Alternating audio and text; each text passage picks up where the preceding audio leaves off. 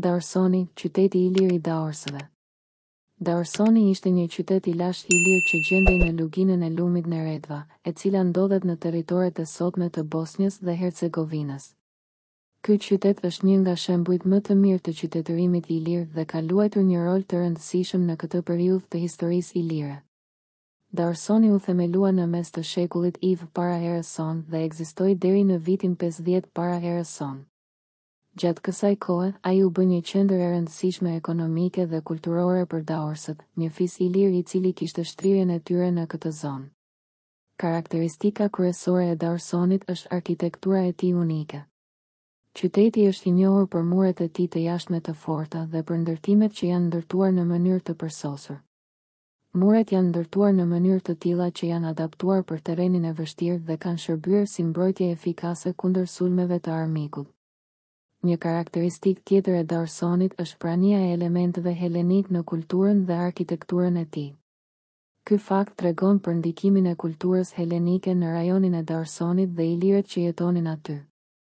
Ky përzierje e kulturave ka krijuar një qytet unik me karakteristika të veçanta. Më të rëndësishmit ndërtime në Daorson janë tempulli, që është një monument i madh dhe shumë i mirë ruajtur i kësaj periudhe, si dhe teatri që ka një kapacitet prej 1500 spektatorësh. Tempulli është dedikuar hyneshës ilire të diellit, ndërsa teatri është përdorur për ngjarje publike dhe shfaqje teatrale. Një element tjetër i rëndësishëm i këtij qyteti është varri i mbretit Ballajos, një mbret i Daorsëve, që është gjetur në vendin e quajtur Gradina. Ky varr është një tregues i strukturës shtetërore dhe organizimit shoqëror të kohës.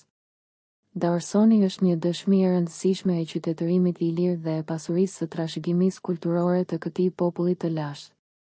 Gjatë shekujve, ky qytet është studiuar nga arkeologë dhe historianë dhe është një burim i pasur i informacionit mbi historinë dhe kulturën e ilirëve.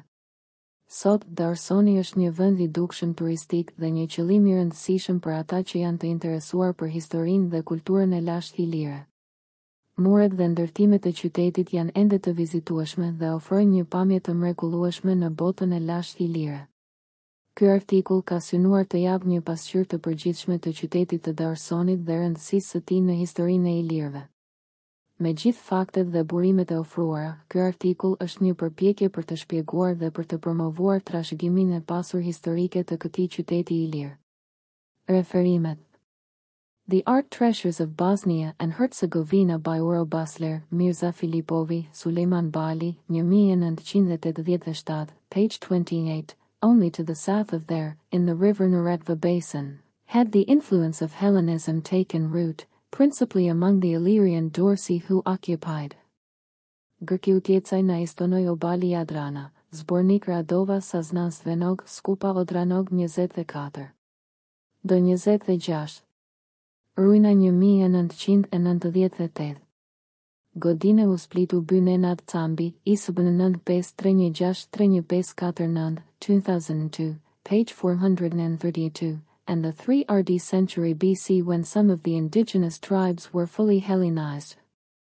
Institute of Archaeology Bulletin by the University of London. Institute of Archaeology, 1978, page 21.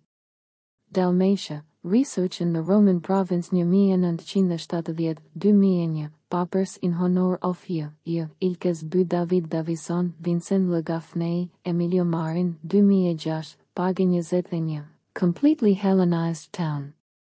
Hërtëtëpë, Koe, Inte DG4 Culturheritage Regional Sir Psa, Pëto 20 Ljubljana Bër 22 ta Provede, PDF.